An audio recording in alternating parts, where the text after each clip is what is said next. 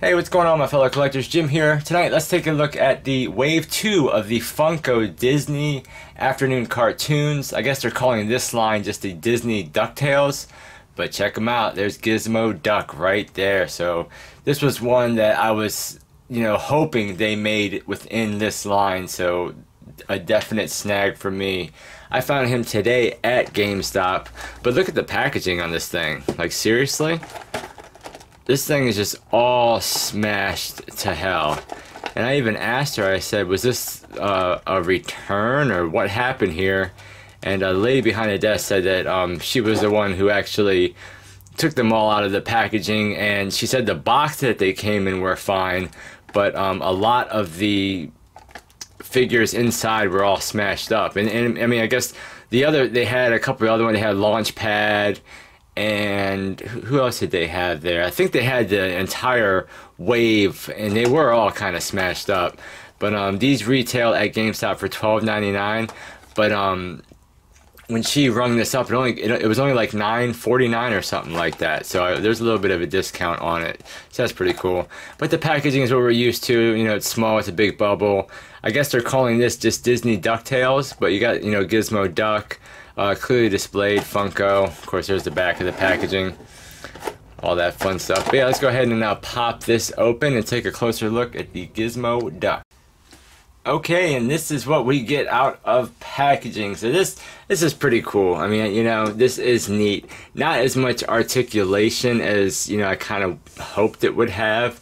And really the paint and detail is a little bit on the lacking side as well, but I mean, overall it's pretty cool. I mean, the sculpt is there. This entire line has been pretty wonky when it comes to scale. That's been a big complaint from a lot of people. So I mean, absolutely, they've been all over the place with scale. So if you're one of those collectors that really want all of your figures to be in scale, this is probably a line you're not going to like too much, because Chip and Dale are basically almost the same size.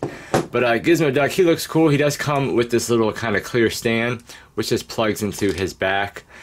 But at least they have the wheel that moves, so that is cool. That was one thing that I was kind of, not like I'm ever going to be sitting here going, woo, actually I probably will be. But I'm glad they at least made a wheel that moves, Let's take a closer look at him. Oh, without losing the focus. He looks cool. He looks awesome. I mean, he looks like he just, pretty much popped out of the cartoon. I do like his helmet. It looks very nice. The beak looks nice. The paint, for the most part, is clean. I mean, there's really not that much paint, but where there is paint, it's fairly clean, I will say. But the sculpt is all there. The sculpt on his chest is very cool. He does have his buttons, painted in the screen. It's a little off-center, it looks like, but it's painted blue. We do get some paint on his buttons on the side of the arm there, on his little gauntlets. So that's cool. The back's pretty plain. Not much going on there, just some sculpted, squares. And of course we do have his awesome little legs that come down to the wheels. And the wheel itself looks cool. There's some nice kind of tread sculpt in there, and you have the white walls. And again, it does spin. So, overall, it's a cool figure. I am happy with it.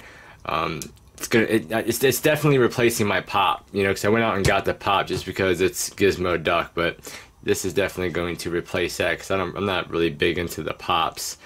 But just taking a closer look at this stand, it's just a kind of clear stand. Nothing really fancy.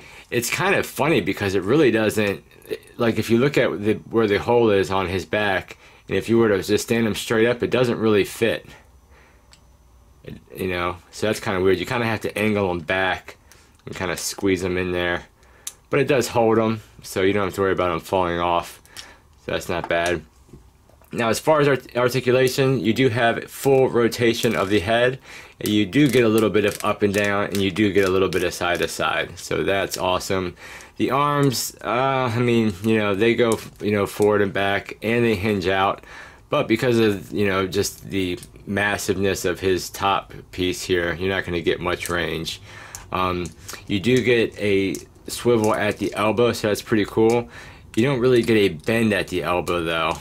So you just kind of get swivel there, and you do get swivel at the hand, even though they're really, really tight or no, was it? Could have sworn. Oh, I guess it's just, I guess you swivel the hand by swiveling the gauntlet. I thought earlier I swiveled the hand, didn't I? But I guess I didn't. But I mean, so you get a little bit of articulation in there. It's just pretty much just a hinge and swivel.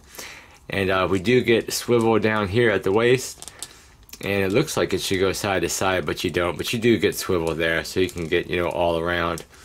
It almost looks like it's a little bit crooked. Like it's, that's why I thought there would be side to side motion, which would have made it much cooler if they would have put it on a, you know, a double ball peg so it could lean side to side. That would have been so much better than just having it on this single joint where you don't get any pivot. But, you know, for the most part, it is pretty neat. It is cool. It is, you know, cartoon accurate, so it's neat. But yeah, it's a little disappointing because it kind of looks like his upper torso is on his lower torso, kind of at an angle. And that might just be mine. It might not be across the board. But let's get some measurements here.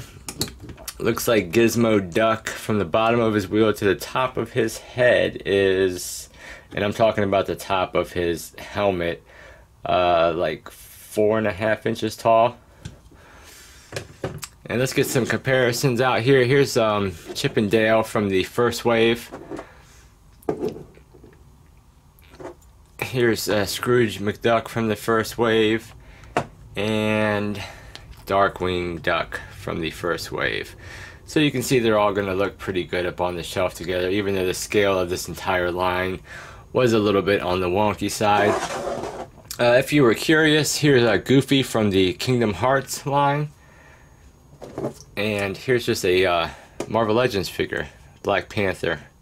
So it just gives you a little bit of size comparison as far as this Gizmoduck. But yeah, I mean, I think at the end of the day it's cool, especially if you were collecting this line.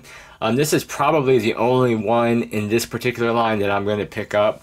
I'm not too worried about the other characters that they have, unless they're just like at a really, really deep discounted price. And yeah, maybe I'll pick them up just to, you know, kind of have the complete collection, because I am a huge fan of this Disney afternoon cartoon line, because of course I grew up on these cartoons. But yeah, this is Gizmoduck. He's looking awesome. He's looking pretty cool. I am glad that they have the, you know, actual moving wheel.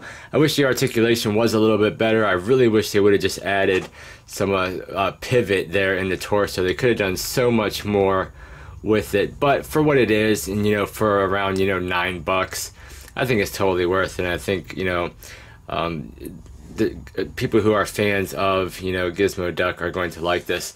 But yeah, guys, that was a look at the figure. Thank you so much for watching. Do not forget to like, comment, and subscribe. And I'll catch you guys in the next figure review.